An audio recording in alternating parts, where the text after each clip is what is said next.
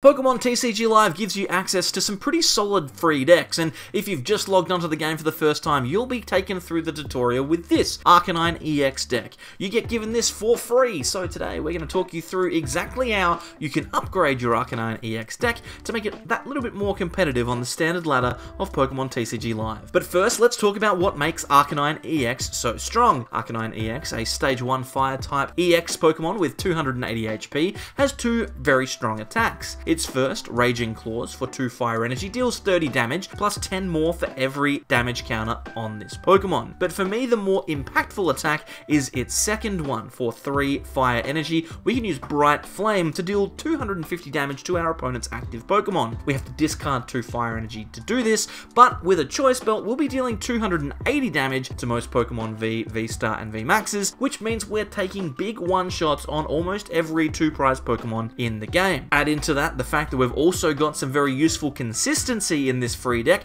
thanks to our 2-2 line of Bibarel. Its Industrious Incisors ability very good at refreshing our hand size when we have less than 5 cards in our hand. We can draw up to 5. That's very, very useful to find pieces in the mid to late game, and definitely a card that we want to keep in this deck. We're also going to keep this Radiant Charizard from Pokemon Go, definitely a card that's worth looking into. It's a single energy attachment in the late game to deal 250 damage.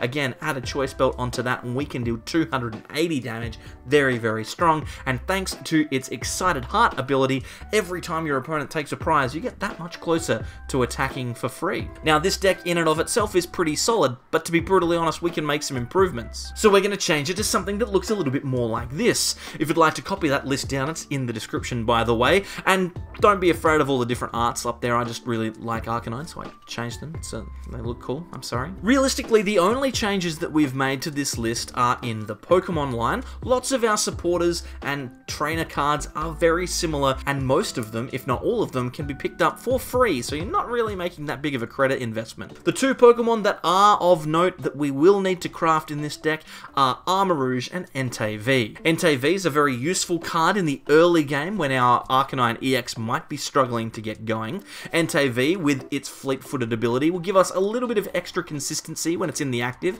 allowing us to draw a card from the top of our deck, and it's also got Burning Rondo for 2 fire energy, which will deal damage based on the amount of Pokemon that your opponent has in play. Now, this might not take a one-shot, but it definitely can put some pressure on, and for Pokemon that evolve into VMAXs or EXs with large amounts of HP, it might be the difference between a knockout and missing the KO with our Arcanine EX. We're also playing 2 copies of Armarouge in this deck, and really, this is the key piece that makes our Arcanine EX work. Armarouge's Fire Off ability lets you move basic fire energy from your bench Pokemon to your active Pokemon however many times you like during your turn. In combination with cards like Magma Basin and Raihan, we can get a ton of fire energy into play, move them into the active to our Arcanine EX, and then start dealing huge amounts of damage. One other card to be aware of that you might need to craft is our Forest Sealstone. We've got 1 copy of it here. We can attach it to our Entei Vs and search for any card in our deck. Since we have no other V-Star power, this is definitely worth investing in.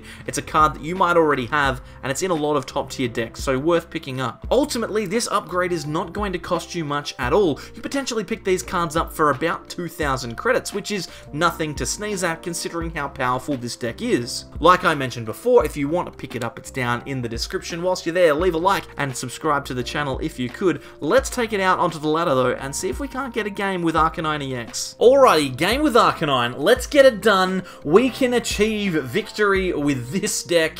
I really like Arcanine. I'm going to grab a Growlithe. I don't think it's the right choice, but I've got the EX in my hand, so let's throw it down. Plus, we've got the Entei, so we can use that to draw a card if we want.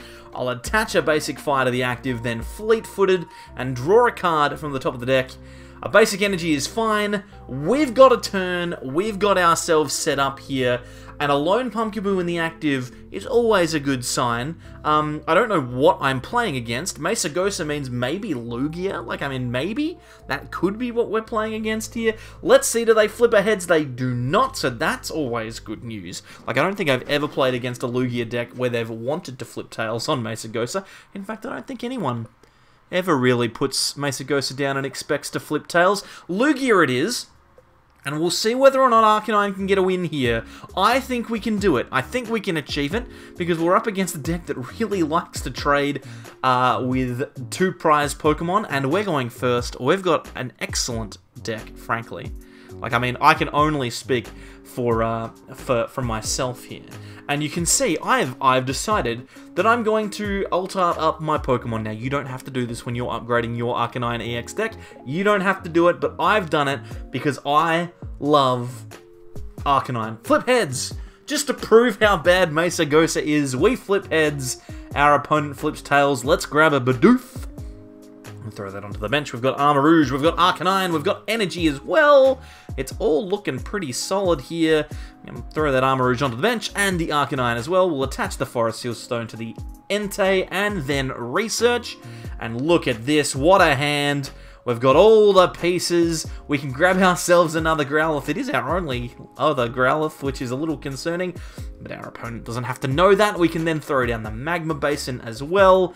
We can Magma Basin an Energy to the Arcanine, which I like. We might actually do it to the Armarouge, to be honest, because then we don't need to deal damage to Arcanine. I mean, maybe we want to deal damage to Arcanine. I don't know. Maybe it was worth it. Regardless, we are going to now use Burning Rondo. Actually, we've got Fleet-Footed still we could use. Let's draw a card. Let's draw a card. And we can also use... Actually, Entei doesn't ever get killed by Lugia, right? There's no world in which Lugia V-Star knocks an Entei out this turn. Surely we don't need to Star Alchemy this turn. We can just Burning Rondo. We can take the knockout on the Pumpkaboo and put ourselves a prize up in this matchup. And yeah, because there's no extra modifiers on Lugia V-Star, they cannot ever take a knockout on this Entei unless they attack with something other than Lugia. And I cannot expect that they will ever do that. I mean, they probably will. It's likely that they will, but I'm willing to risk it. Let's put it that way. Oh my goodness, we're getting into winter over here. I'm just getting a chill in my hands. Oh boy, it's rather cool. I can at least put my left hand. My left hand goes in the pocket of my jumper, which, to be honest, I probably need to wash. I've been wearing this one for a while, but the right hand stays out of the mouse. It makes it cold. It's definitely not ideal, but that's okay. We'll heat it up by attacking with Arcanine EX. If you like and subscribe, you get more of that. I'm gonna try. I'm gonna try my best. I'm gonna put out more content. I've said this a million times. I'm gonna put out more videos of me playing Pokemon cards. I'm gonna put out 3 a week. I'm gonna record them on the weekend so I don't have to do them during the week, because I get tired during the week because I'm working a lot. I don't want to do them then, so I'm going to do them now. I'm recording these all on the same day. I just need to make sure that the gameplay footage is prepared. Just do it, Mitch. Like, it's not hard. It's not, and you're in a position, Mitch, to just put them out. Like, just put the videos out. People want to see the decks. They want to see the upgraded Arcanine. Look at how good it is on the bench. Look at it sitting there. Hand's very big. Look at it over there on the bench. It's great. Not everyone has the opportunity to do it, so I'm definitely going to from here on out. Now, hopefully, we hold on to the Magma Basin in play. If our opponent replaces the Magma Basin, we might struggle to attack next turn, to be brutally honest. I mean, like I mentioned, we do have the Entei V that can attack, but we want to take as big a knockout as we can, and Arcanine EX is the way that we do that. There's huge KO potential there from Arcanine EX. Here comes the Lugia. They're going to Tempest Dive here. 200 damage, and maybe they forget to remove the stadium? They did not. Okay, well that was rude, frankly. They could have just left that there for us. Top decking the Bibarel means that none of this matters. We've got what we need. And now we are in a position where pretty much, like, we've got everything that we want just sitting here in our hand. We've got a couple of Arcanines in the deck. There's a couple of supporters that we've got access to as well. Some more energy, some choice belts. There's all sorts of things going on here. So I'm pretty happy with the way that our board has set up. I like that Raihan for later. I mean, this is hard because normally things aren't quite as easy as this. I mean, normally things go wrong. We've got the Arcanine that we can use to knock out a Lugia. I think, though, I want to try and take a knockout with this Entei now, and preferably I want to get a knockout on the Archeops. They're going to give me the Lugia V, and you know what? I'm more than happy to take that KO. We can fire off with Armarouge. We can throw those energies onto the active Arcanine EX. And because we've got no damage on us, we can't use that first attack. But we can use Burnt Flame, get the attack off for 250 damage, and that will be enough to get the KO on the Lugia V. We can grab ourselves another Entei V out of the deck with that Nest Ball. And yeah, I think we're pretty much just in a position now where Bright Flame will take the knockout. Even if it were a V Pokemon, we would be taking the KO here. We discard 2 energy, and then we get 2 prizes. So, in a dominant position against Lugia V-Star, no real way for our opponent to knock this Arcanine EX out. Frankly, there's no real way for them to take this KO. They would need to go into another attacker. Boss's Orders is definitely frustrating. They get the knockout on the Entei, but now we are in a position where we can easily get a KO on the Lugia itself if we have a choice belt. Now, luckily we have Raihan in hand, and assuming that they take this KO here, which, I mean, they obviously will. They've built their entire turn around taking these 2 prizes. We can Raihan to the Arcanine EX, attach from hand, and use the Raihan to get the choice belt, and that will take the knockout on the Lugia V-Star and potentially put us in a position where benching a Radiant Charizard just wins the game. So, looking very, very sharp. I like the setup that we have. I'm happy with this. I think everything is actually going to go quite smoothly. I can't believe it. I think we've found a recording where everything has just worked nicely and the deck is actively doing what it's supposed to do, and our opponent hasn't blown up in our face, and the Arcanine EX is just simply going to run over the top of the Lugia, which is great. I'm a big fan of that. Unfortunately, Arcanine isn't quite as good against some other decks that are going around at the moment. Single prize decks like Gardevoir or even our friend Lost Box is not necessarily great, but you know what? It doesn't matter. We're not playing against those. We're playing against Lugia, and we're about to take 2 prizes and put ourselves into a winning position. We can attach from the hand. I think now we're at the point where we can just bench this Radiant Charizard and put ourselves in a position to try and win. We'll Ultra Ball now, get rid of the Bidoof and the Charcadet, and grab ourselves another Arcanine EX. And then we can draw some extra cards with Bibarel, which I like. As obviously the big weakness of the deck is multiple Stage 1 Pokemon, but that's a-okay by me. We can Bright Flame here for 250 damage, plus the 30 from the Choice Belt. 280 takes the KO. No V-Guard energy activating there because obviously it's not a Pokemon V, it's a Pokemon EX.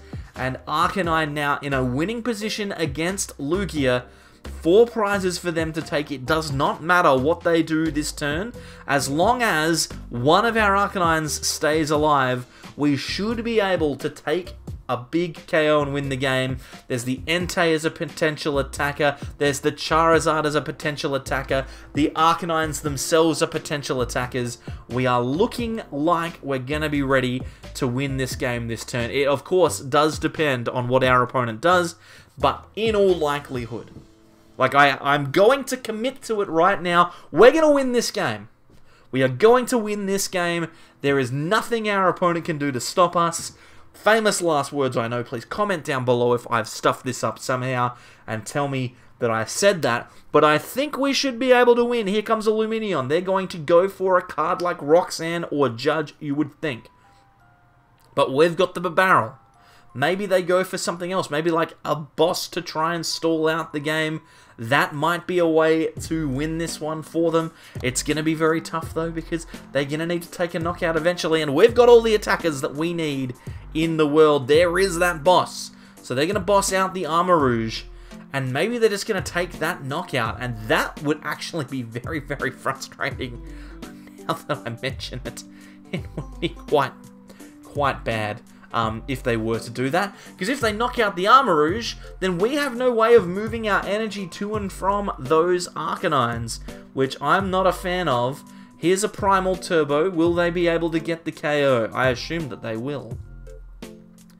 But in saying that, if they do have the knockout, all we realistically need to do is draw into a copy of our stadium, and we should still be able to win. So, I mean, it's definitely possible. Here comes the Speed Wing from the Archeops to knock out the Armarouge. And this is frustrating because I was saying before, there is no way we lose. And now we're in a position where we could theoretically lose, and I don't like it. I don't like it at all. I'm upset by it. It's not likely that we lose, but it could happen, and that's the thing that's upsetting, frankly. That's the thing that I don't like. Oh, I wish I hadn't have said it now. I wish I hadn't have said it. They're powering up this Tyranitar. Oh my god, we could definitely lose. It's really bad. It's really bad. Okay, so now what we need to do is we need to find the stadium. We need to find Magma Basin. We've found at least one during this game. We're going to be able to use Entei to draw with Fleet-Footed. We're going to be able to use Colress's Experiment to draw some more cards if we need to. So it's going to be fine. We're going to draw into one. It's going to be okay. Don't panic, everyone. Let's not panic, because there are currently 3 of them in the deck, plus Raihan. So it's possible we draw the Raihan off the Fleet-Footed as well. If we don't, that's okay. It's fine. This is fine. We're going to Colress into it. It's gonna be okay. I don't know. Oh my god, it was right at the end. It was right at the end. Oh my goodness. Oh my goodness. That was so... That was genuinely frightening that happened. We could very easily have lost that one. It was the last card. It was the last card, but that's okay. We switch now, we go into the Arcanine, and we have Bright Flame for the knockout on the Archeops. And to be brutally honest, this one was never in doubt. We were always going to win. There was never any risk. Thank you very much for watching. Hopefully you've enjoyed this video and have a way to upgrade your Arcanine EX deck. Thanks very much for watching. I'll see you all for more next time. More from the Sableyes. Goodbye. Farewell.